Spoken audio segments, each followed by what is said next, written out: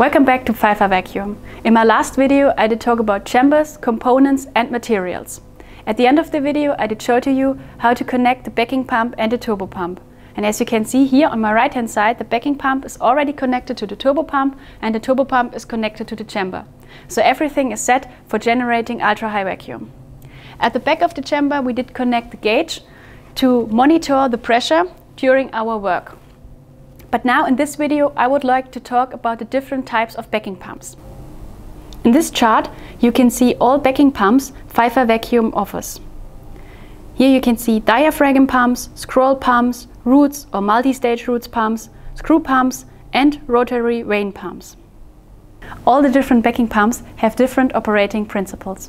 If you're interested in them, please click the links in the description below. Today I show you two examples of backing pumps. Here we have an oil-sealed rotary vane pump. This pump type works gas type independent, which is a great advantage. That means that it pumps light gases as good as heavy gases.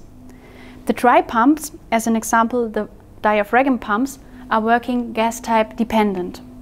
A great advantage of the dry pump technique is that it's dry and clean, so your application will be contamination free. All different pump techniques have their own advantages and disadvantages. If you want to know which is the best pump for your application, please contact your Pfeiffer Vacuum partner. And now let us start the high scroll.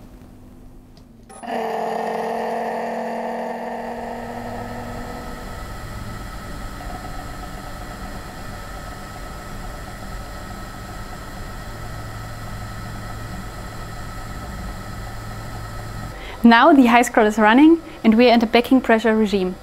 The high pace, the turbo pump, is still turned off. In the next video I will talk about the turbo pump and finally generating ultra high vacuum. Stay tuned and see you soon.